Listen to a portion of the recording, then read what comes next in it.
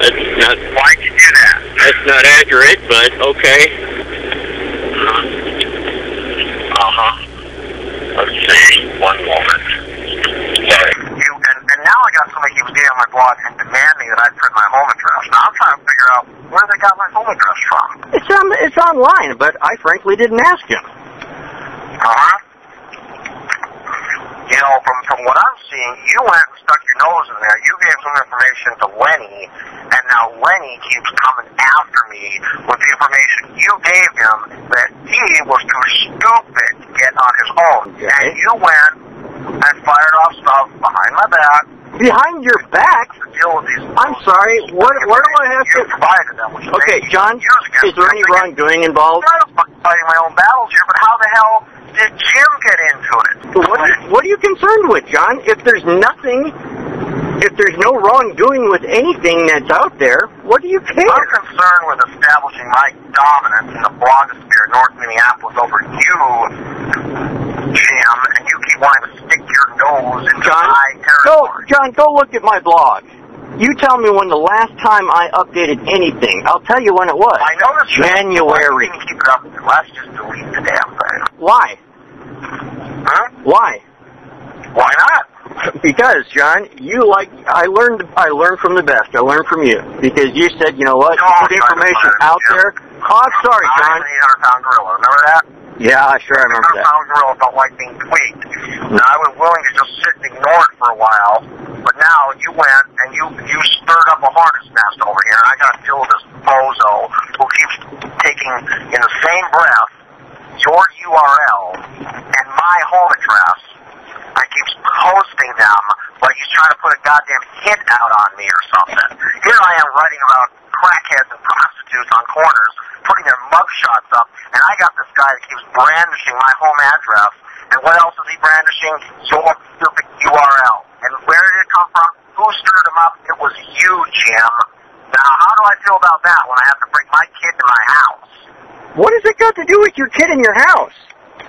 Huh? What does that have to do with your kid in your house? I don't feel safe when I got some lunatic out there keeps trying to print my home address on the blogosphere. Well, you didn't seem to think twice about posting TJ Waconia's stuff on the blogosphere with home addresses and names. The thing is, Jim, I'm dominant. I don't have to not be a hypocrite. So, John, you're saying do as I say, not as I do.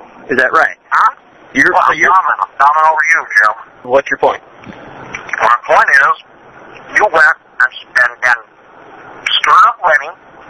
You stuck your nose into the North Minneapolis politics, and on your own initiative, you stuck your nose into my North Minneapolis politics.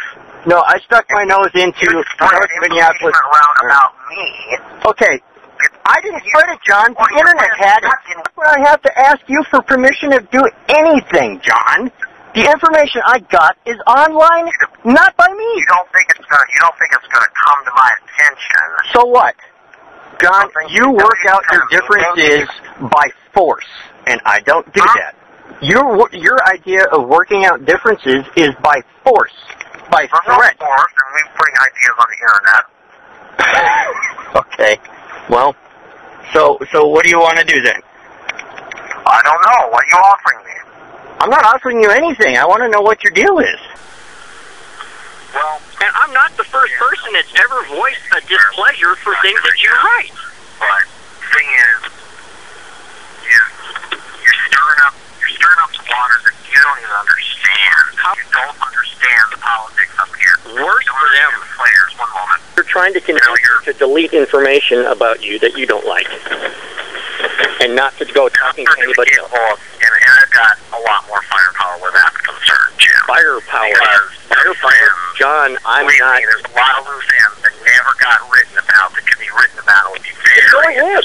Then go ahead, John. But you certainly like slamming people online and you don't give any care. Well, that's just freedom of speech, Jim. Right. Even though it might destroy someone's life. Freedom of speech. Destroy somebody's life. You clearly established yourself on the other side of the fence with the matter. Well, that's probably true. So, I mean, as you say, only an idiot would try to go against you. I'm not going to try to convince you anymore of anything, John, because you don't want to be convinced. Fine. Okay. You just You just remember, Jim, that I am an 800-pound gorilla in the blogosphere, and if I start hearing that you're trying to stir shit up against me, then I'm just going to start shifting my big gorilla ass around for the fun of it. Okay. It's going to build up my blog. But my point, John, is... to establish a powerful blog in North Minneapolis. And my point is, what damage could this gorilla do to me? Because... I don't know, Jim.